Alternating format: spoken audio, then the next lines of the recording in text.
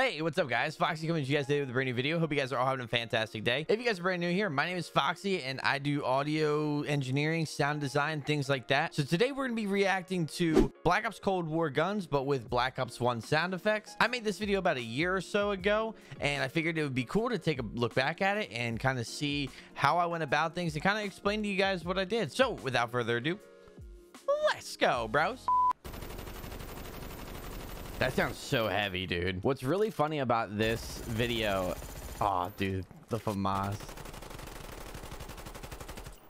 So what's really funny about this whole short is that I accidentally kept the Black Ops Cold War sounds. Technically, this video is supposed to just be the Black Ops 1 sounds. It's not. It's both the sounds combined, and they sound so crazy. I didn't realize it until I uploaded it, but it already hit kind of 100K by that time. So I was kind of like, oh, well, screw it, you know? Okay, so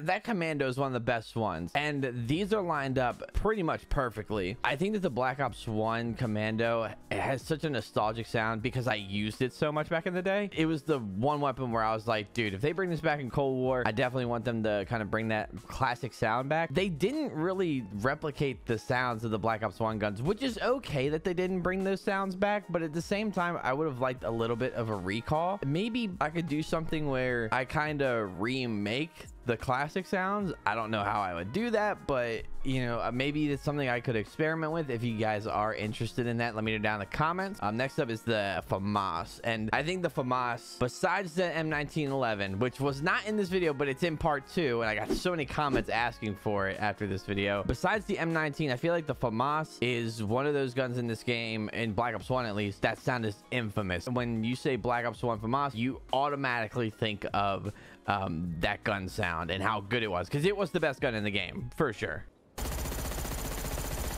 Oh, dude, the Black Ops Cold War sound mixed with the Black Ops 1 sound, in my opinion, sounds better than the Black Ops 1 sound, but the Black Ops Cold War sound is not that great, honestly.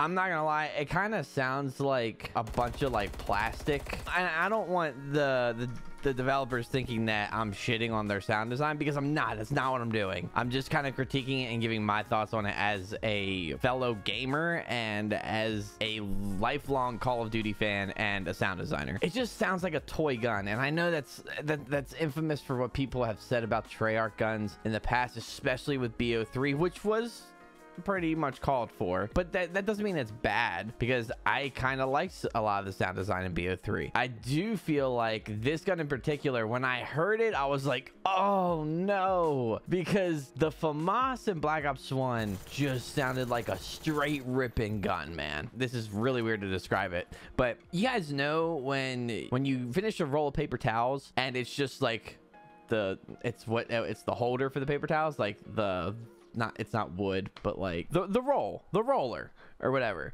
and like if you took that empty roller, and you know how like you kind of go like okay, never mind. Okay, anyways, you know like how you have like the empty roller, and like if you like beat it on any object, it makes that sound, right? So imagine taking 2 of those and like using them as drumsticks. That's the thing I think of when I hear the Black Ops Cold War FAMAS sound, and I just don't really like it. It sounds way bigger and way heavier when you combine both of them, which I wish that there was a way that the developers could do that. I wish that there was a way that the developers could take the older sounds and just modify them for the new games. They've done it sometimes, but other times it's kind of like, what the fuck? So the 74U is I think it's the one I had the most trouble with, because I couldn't get the sounds to kind of sync. I probably could if I was using Pro Tools, but I was using Premiere Pro in this video. Most of the time you want to use Pro Tools when you're doing this kind of stuff. Pro Tools sucks on Windows computers, and I don't have a Mac, so I kind of had to do stuff my own way. But the 74U was really hard to match up, and I was doing my very best, and you can kind of hear towards the end where they kind of desync a little bit. I would say that I like the 74U gun sound in Cold War better than Black Ops 1. I think the Black Ops 1 sound is a little bit too light, and a lot of the gun sounds in Black Ops 1 have very similar sounds, if not pretty much replicated sounds with change of pitch. And I guess that's why I prefer the Cold War sound. I like the little details that Cold War has, like when you're running out of ammo, it kind of lets you know with, you know, that slight tick sound, and you guys know what I'm talking about at the end. It happens for almost every single gun. The older games just didn't have that sense of detail, which is fine. You know, it was back in 2010 when those games came out, so I didn't really expect it, but after Modern Warfare 2019, I definitely do now.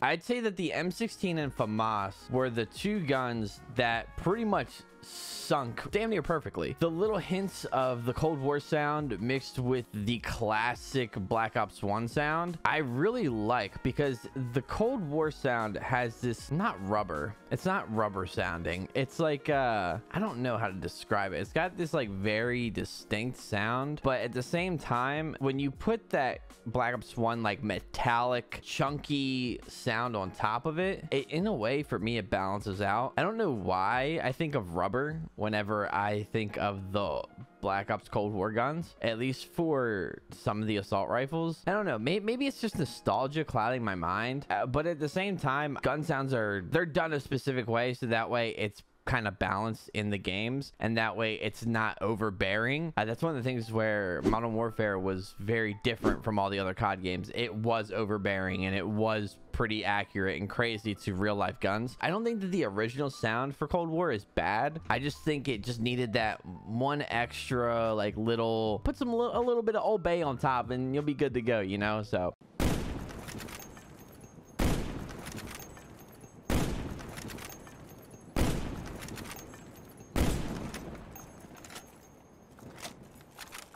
I took the L96 reload, and I took the, I want to say the Barrett reload, and I had to incorporate both of those. The L96 reload is way too quick. It's way faster than the Cold War LW3. So because of that, I had to kind of scramble, and I didn't want to use the same sound effect that I did before, or like I just didn't want to use all the same sound effects with the L96. So I was like, let me look at some of the other sniper rifles and see which one I really liked. And I'm pretty sure I picked the Barrett, or whichever. I think it's like, I'm really bad with gun names. I'm bad with names in general. You guys know this from the Sasuke or Naruto video. Whenever someone makes a comment on this short about the L96, I'm always like, you damn right, because that's some top-notch stuff. So I really like the LW3 sound for Cold War, but that Black Ops 1 L96A1 sound is just